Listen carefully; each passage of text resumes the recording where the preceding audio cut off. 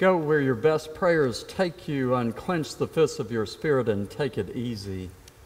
Breathe deeply of the glad air and live one day at a time. Know that you are precious and learn to trust. Amen.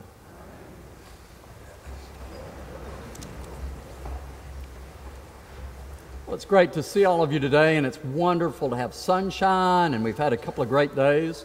Mary Hugh, thank you for those lovely flowers. We had a beautiful wedding yesterday, so the weekend's kind of rolling along. And then today, all of our favorites, having baptisms.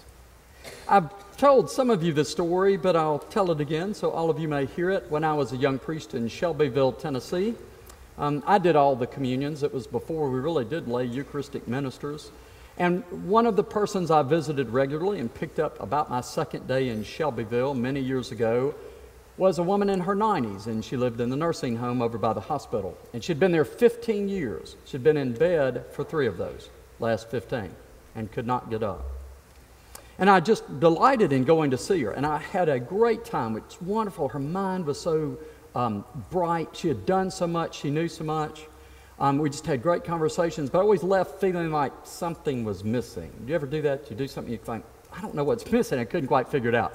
Well, I called the priest who had been there before, and I said, Bob, I visit Miss Virginia. He said, oh, Miss Virginia, how is she? Oh, she's doing great. She loves communion, doesn't she? I said, she really does. But I said, Bob, when I leave, it's like I haven't done something. He said, well, you do take her a bottle of wine, don't you? I said, what? He said, oh, yes. He said, Miss Virginia expects you to bring her a bottle of wine. I did it all those years, and the priest before me did it all those years. He said, well, have a great day. Click. Well, the next time I went to see her, very coolly, I'm being cool, I do communion, and then I had a little bag, and I said, Miss Virginia, I hope this isn't, disrespectful, but I have a gift for you. And I pulled out this bottle of wine, and this beatific look was on her face. She loved me after that. You see, I was young, and what I didn't know, I was young. I didn't know a lot of stuff. I don't know much now. I really didn't know much about ministry. I didn't know really a lot about life. I didn't know anything about aging or old age.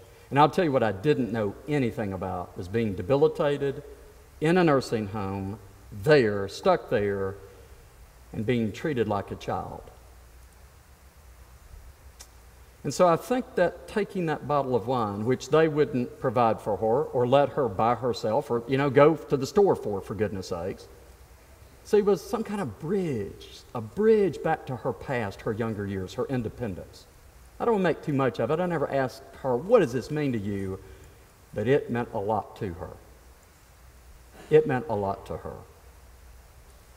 And she had accomplished so much, and I think it attached her to her personhood in some deep way.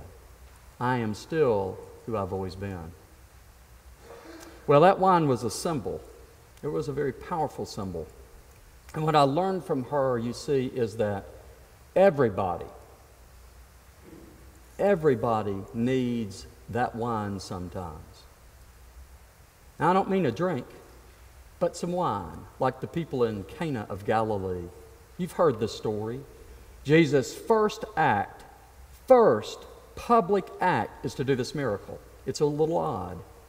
But you see, these people need wine, and he makes some. In fact, he makes a lot. He makes the wine. Do you catch the symbol? It's water, now it's wine. It is the energy and vitality found in this miracle. It is the Spirit in the spirits. It's not a story about drinking or alcohol.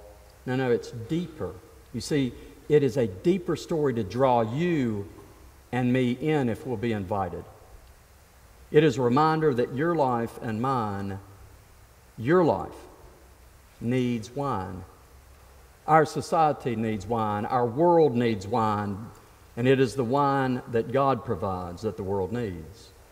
The wine that the Spirit provides. I ran across a story this week of someone who I think is a towering figure. I never heard of this man, so I'm going to tell you about him. Thomas grew up in Mobile, Alabama. And when he was in high school, he's about my age, when he was in high school, he didn't play football or sports. Instead, he was following a different pursuit. He was going to marches against the desegregation of the public school system. At 17, he joined the Ku Klux Klan and became a stalwart, regular member. Shortly after that, he was taken deeper into the Klan's work. He became a member of the White Knights of the Ku Klux Klan. Did you see the movie Mississippi Burning? That is the man that he worked with and worked for. They blew up something about on the number of 30 to 40 synagogues and churches. The FBI had him on the 10 most wanted list along with these other people. They were considered the most violent terrorist group in America. They were caught or cornered, and in a shootout, people around him were shot down. He was shot 19 times, but amazingly, even though his body was broken, he was arrested, tried, and sent to the Mississippi State Penitentiary, at the time, the most violent and worst prison in the United States. In prison, he grew worse. If he hated blacks and Jews and anybody like himself before, it got worse. And then he escaped and went on another rampage. He was out for a while, and guess what? Back into another shootout. Again, the man he was with was shot down by the FBI. He was recaptured and sent back to prison. Well, prison time was boring for him. He was a young man still, had nothing to do. He had never read much, and he began to read. He read through everything they had in the prison library. At the time, it wasn't much because the Mississippi people, head of the prisons, didn't think they needed to read. He ran out of all the literature.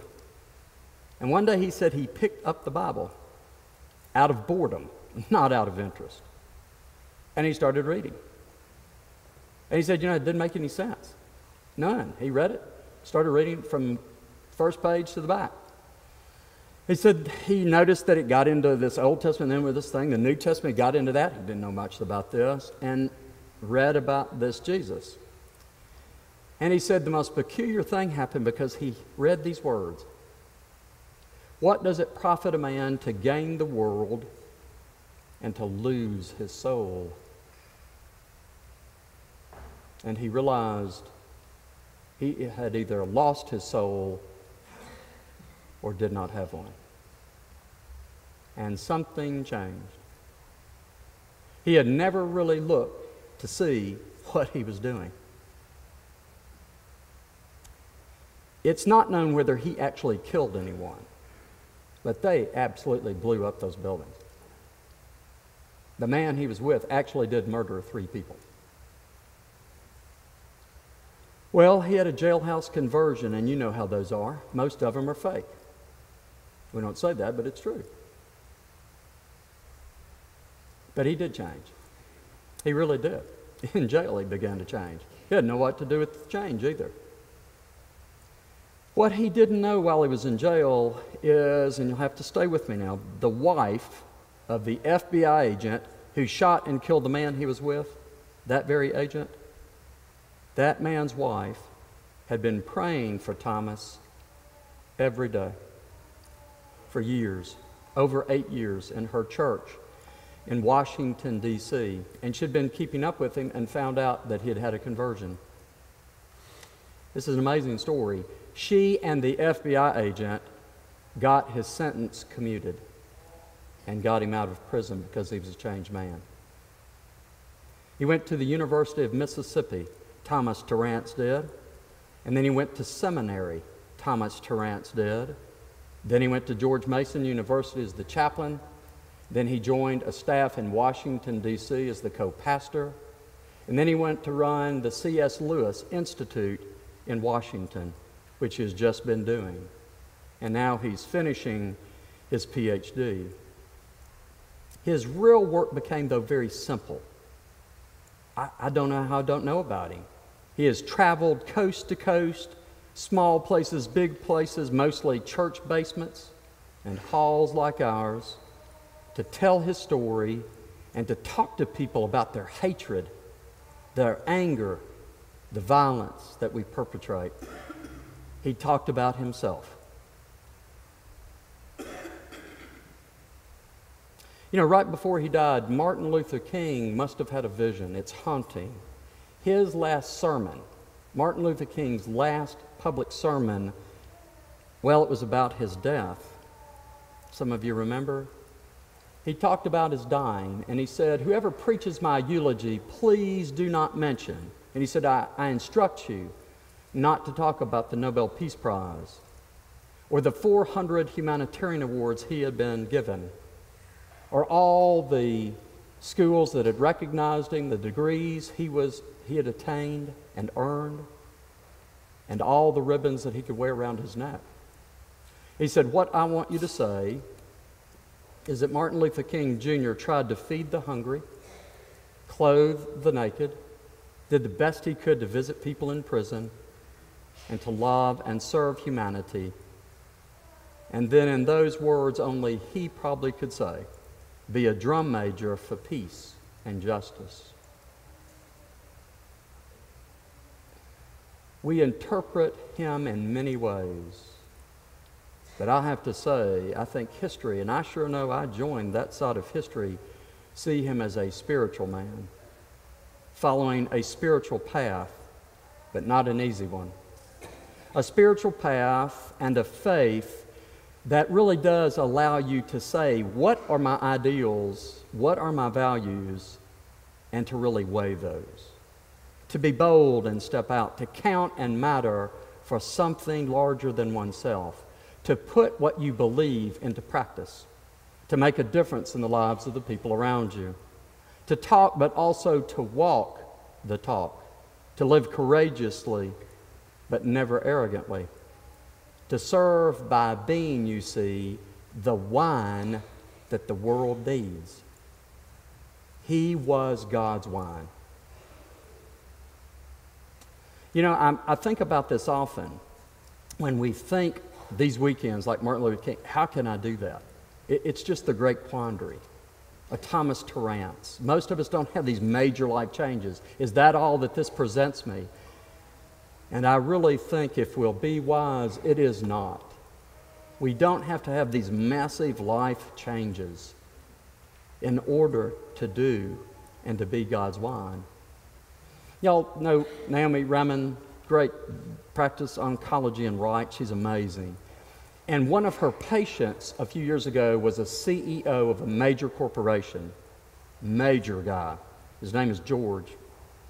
He had serious cancer, and he was actually responding well to the cancer treatment, but that's not what she was concerned about. She was really concerned about him emotionally and spiritually because he was just so down. And he had been a major CEO of a medical devices corporation, which he, in fact, had patented some. He was an inventor. But he just didn't see his life as contributing to anything. He just got worse all the time, even though actually he should be better. He had had 2 marriages, 4 children. He was out of touch with them, didn't have any relationship. He said to her one day, "You know, I support them all and I miss them. I'm alone. I have nothing but money, and I have a lot of money." And he said these words, "I am an old, stupid fool." Well, she had no idea what to do. But coincidentally, maybe ironically, one of her other patients, Stephanie, was living because of one of his medical devices implanted in her chest.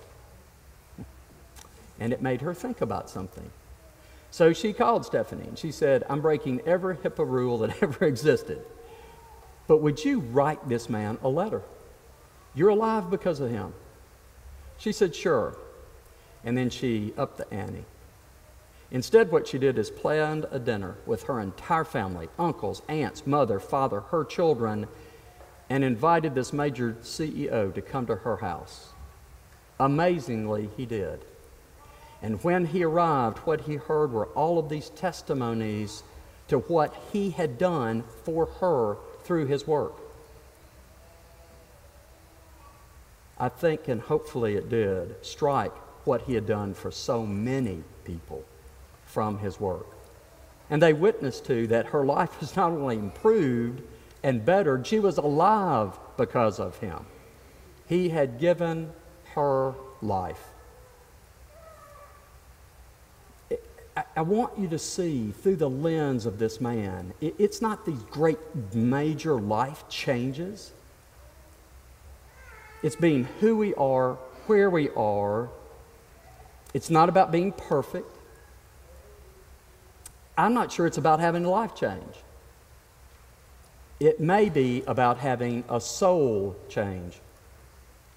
The very one that we hope Sophia Elizabeth and Sam, who was baptized a little bit ago in the chapel, the one that they will have with us. I don't know about you, I need a soul change kind of regularly. I often think of it as like changing my oil, but I need them. I don't know if you do, but I seem to need one. It's something about that simple way that we let God's Spirit, God's wine fill us so we can fill others.